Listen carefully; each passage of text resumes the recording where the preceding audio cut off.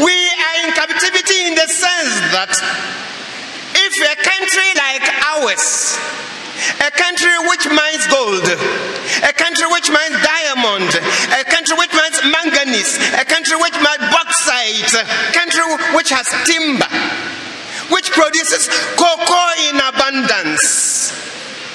We have a country which is also now having oil in commercial quantity. But go to our hospitals, or many of our hospitals, if not all of them, and see what is happening there. Pregnant woman lying down. Are we not in captivity? Are we not in captivity? Are we not in exile?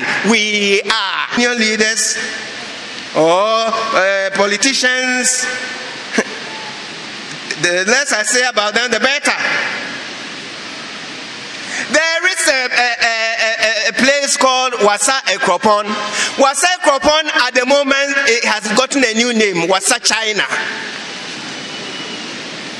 How did the Wasa Ekropon get that name? The place is infested with Chinese. Chinese roasting, what do you call it? Planting. Chinese selling sugar cane. Then Chinese using our people. Are we not aware? We are aware. There are assemblymen, there are MPs, there are chiefs, and they see. It's like nobody can talk about it. For what gain we are getting, only God knows. Oh, so we are slaves on our own land.